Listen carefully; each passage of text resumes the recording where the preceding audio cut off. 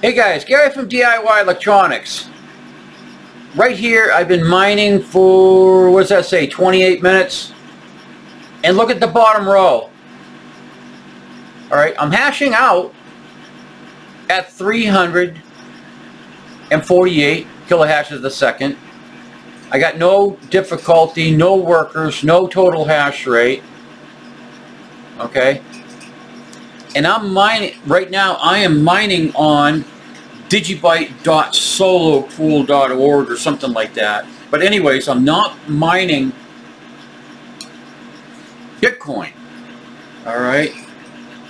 Now, the other thing I want to show you is I'm going to change pages on this. Let's see if I can do it right here quick. There's the clock. Alright. And if you notice at the top, oh come on, focus, focus. Notice at the top it says the, well, if you go in the center there, it says block height is 793. Digibyte is only about 227 right now. It says at the top there, $92,910. You know Digibyte's not worth that much. But this miner is mining on Digibyte.solo. So why isn't it reflecting Digibyte money, Digibyte block height, Digibyte this, Digibyte that? It's all on what is called API, Access Point of Information. Most all pools have that ability to give you an API, but not all of them do. Okay?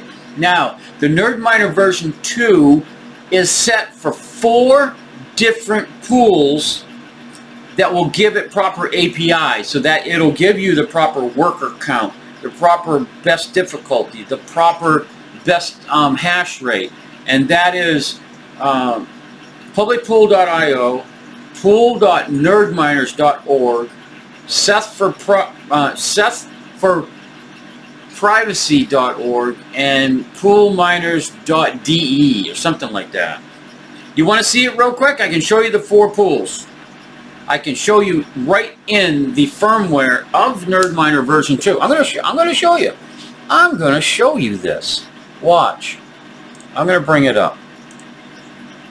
Here it is right here. These are the 4 pools that will put out the proper API for the NerdMiner version 2.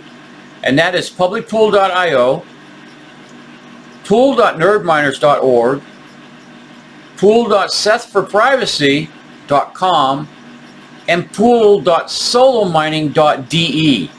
Those are the 4 pools that when your NerdMiner goes out to that pool and asks for the API information about your coin address, it will show you the proper, let me come back. It will show you the proper information down at the bottom, okay? That is what is called API, and that is, it's burned into the firmware of your NerdMiner version 2. If you guys are coders out there, okay, you can go into the NerdMiner firmware and change it because it's open sourced. Now, if you're on NMiner, you can't. That is a closed source firmware. You cannot get into it. You cannot change anything. But you can change all the API calls with the NerdMiner if you have the skills to go into VS Code, Platform IO, and so on and so forth. Okay? Now, that is why a lot of times all the information on your NerdMiner will be all squirrely if, say, that all of a sudden you veer off and you take some of my advice and say, forget about BTC, go out and get yourself some Digibyte. Go to Zpool, go to Bowser Labs, go to Ice Miners, go to Brains Pool, so on and so forth. And when you do, when you venture away from the pools that is built into the firmware, your graphics are going to be all squirrely, okay? So, because right now, let me just change pages on this. How do you do that? I'm going to change pages. So again, this is mining on Digibyte. All right, it's give me the global stats. It's going out right now to the API. It says that my block height is 793. I know for a fact right now Digibyte is only about 227. And look at the price of the coin up there at the top. Matter of fact, let me change pages.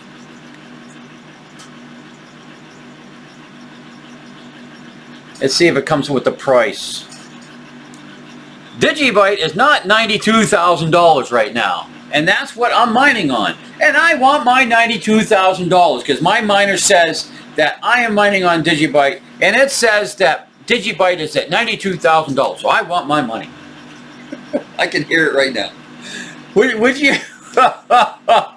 wake up early in the morning and see that your miner has changed pages and you're mining Digibyte?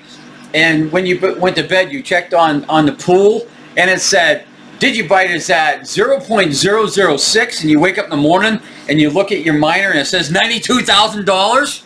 I'd be ecstatic.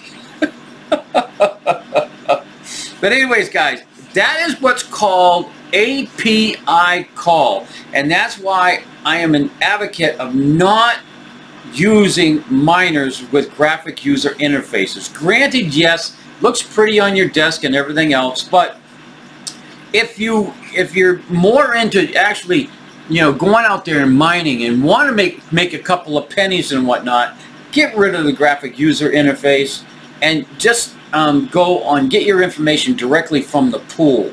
Okay, so just to go through this again, I mean, this really doesn't need a practical or anything like this. This one here is more commentary, is going to get it across to you guys, is that if you change your pools, okay, if you change, I wish that would come in better, but if you change from those 4 pools that I told you about and go out and explore and have fun and get your miner on other freaking pools, the information that your graphic user interface is not going to be correct because of what is called API, access point information, okay? That is how your graphics gets all that information, okay? The only one thing that is going to be correct on your miner all the time is the clock, because that comes from a global clock, okay? UTC clock, and it'll always be correct for you if you set it up correctly in the when you first set up your miner. If you put in, you know, the -2 or -3, or I'm -5 for Eastern time.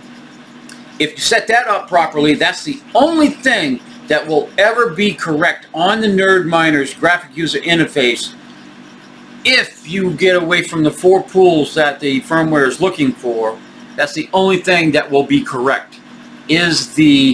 And my computer just decided to shut off on me, is the clock, okay? Did I beat that dead horse enough? Alright, API calls. That is why your NerdMiner is showing all zeros. Don't throw it away. It's mining.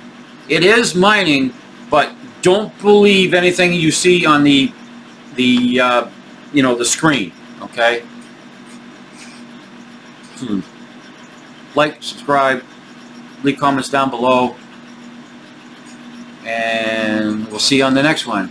API calls.